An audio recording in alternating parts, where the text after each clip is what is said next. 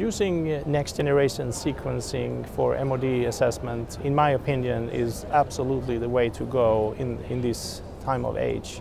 I think the older technologies with flow cytometry, although there are attempts trying to call it next generation flow and other attempts to tweak it, it is still an old technology. It has a lot of limitations.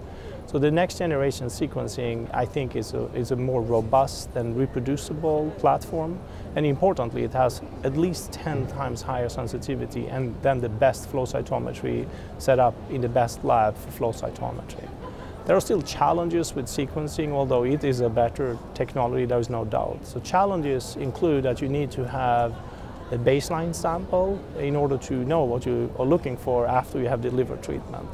So the clinicians, they need to remember to ideally do an aspirate from the bone marrow if you're talking about multiple myeloma patients, and send that for characterization before starting therapy.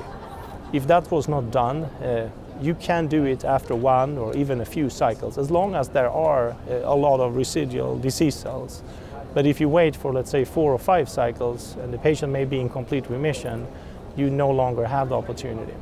If you still forgot to do it, as long as you did a clot section of the bone marrow at diagnosis, meaning that you did an aspirate and you pushed out cells from the marrow and put them in paraffin, now you can use those for clot sections.